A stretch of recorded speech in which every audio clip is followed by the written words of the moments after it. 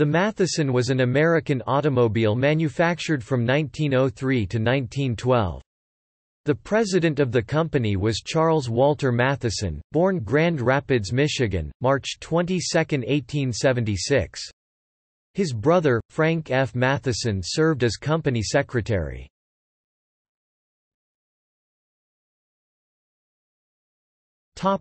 Grand Rapids, Michigan from 1903. The first production of the Matheson Motor Car Company was shipped from Grand Rapids in July, 1903.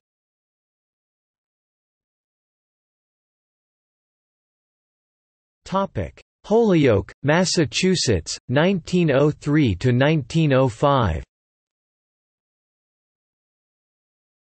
In 1903, Matheson acquired the assets of the Holyoke Automobile Company, and relocated production to Holyoke, Massachusetts.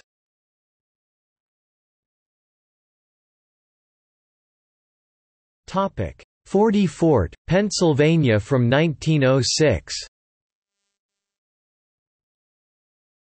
The business community in Wilkes-Barre, Pennsylvania, was keen to attract and invest in manufacturing. In 1906, a new Matheson factory was opened in Forty Fort, Pennsylvania. Some 35 skilled employees transferred from the old works in Holyoke, Massachusetts. In the spring of 1913, heavily discounted cars were being sold off by the receiver. In 1919, the Owen Magnetic Motor Car Company occupied the old Matheson works and in 1920 resumed production of the Owen Magnetic car.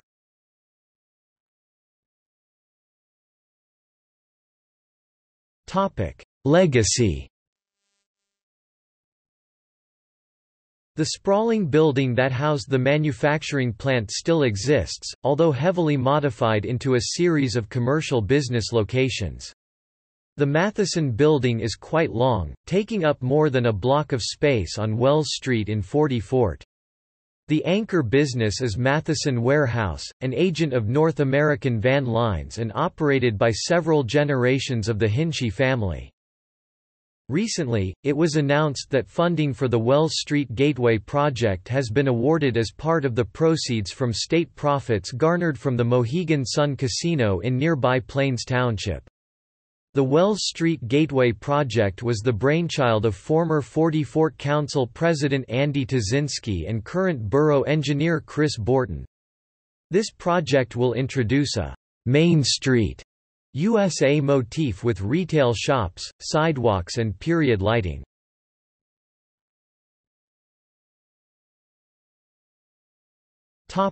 See also: